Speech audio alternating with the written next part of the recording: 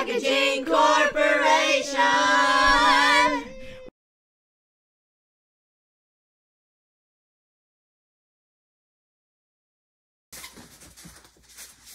Hi, welcome to Alge Buds. Hey there, you whippersnappers. I have this new packaging for my innovative product, Cheeseless Cheese. And I wanted to see how much cheese I could fit in it. I thought I'd get one of you lazy young'uns to do it for me. Here at Alge Buds, we strive to help you package your product efficiently. So what do you even do anyway? Well, we can help you calculate the volume of this cylinder so you know how much wax to put in. We can also help you calculate the volume of this triangular prism so you can find out how much chocolate you can put in it. We can also help you find the volume of this bag so you know how much air and how much chips to put in. Grandpa, I think they're good. Let's do business with them. More cheese, more profit. Good for me. Grandpa Patel and Avni had a neck of a rectangular pyramid of 12 by 6 and wanted to calculate the volume of cheeseless cheese that would fit in it. To solve this problem, we need to understand a couple of terms.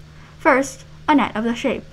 The net of a 3D shape is what it looks like when it's opened out flat. A net can be folded up to make that 3D shape, so it is very important in packaging. For example, a net of a cube looks like this. And a net of pyramid looks like this. Next, congruent triangles. Congruent means equal. Two triangles are said to be congruent if all the sides and angles of a triangle are equal to the corresponding sides and angles of its congruent triangle. Orientation doesn't matter for congruency. Isosceles triangle. The rule for an isosceles triangle is that the triangle must have two sides of equal length. These two sides are called the legs of a triangle, and the unequal side is called the base. Now that we know what congruency and isosceles triangles are, let's apply this in our problem. In this figure, it's an isosceles triangle. It has two legs of length 7 inches. There are two sets of congruent triangles. The blue triangles are congruent with each other, and the green triangles are congruent with each other. We're looking to find the height of these triangles. Now that we know that there are isosceles triangles, we can draw a perpendicular here, and it'll be the midpoint of the base. So the base of this triangle is half of 6, which is 3. This side is 7. We can now calculate the height of the perpendicular by using our handy-dandy Pythagorean Theorem. Plugging values in, you can get the height as root 40. While you're at it, let's do the same for the other triangle. It's always a good idea to solve the problem multiple ways so that you know your answer is correct. In this triangle, the base is half of 12, which is 6, and the hypotenuse is 7.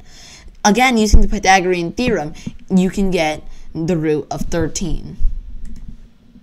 Hi. So now that we know the lengths of these two segments, we'll be able to find the height of the pyramid and its volume. First, we need to find the midpoint's dimensions. Because it's the midpoint, we know its dimensions will be half of the base's dimensions, and so we know it'll be 3 inches by 6 inches.